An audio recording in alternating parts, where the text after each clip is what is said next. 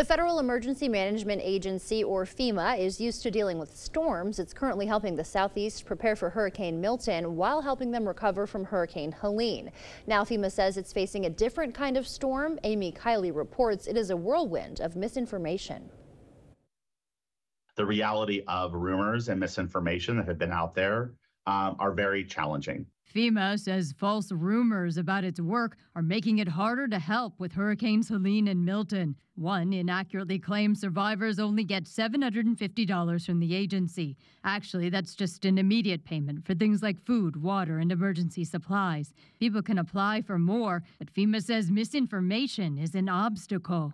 It's causing confusion, it's causing chaos, and people aren't able to get the help that they need because they're seeing so much information that is not true. A different rumor falsely claims FEMA money is being diverted for other uses, like international aid. I can assure you that no funding has been taken from the disaster relief funds. Congress controls the agency's budget. Obviously, big disasters like this create longer-term needs and across the federal family. We'll work on those at a later point. But for Helene and for Milton, we have the resources we need. Another rumor alleges FEMA is limiting some efforts in North Carolina. The state's governor says that's not the case. We have thousands of local, state, and federal officials who are working in North Carolina and who are making sure that people have what they need. I'm Amy Kiley reporting.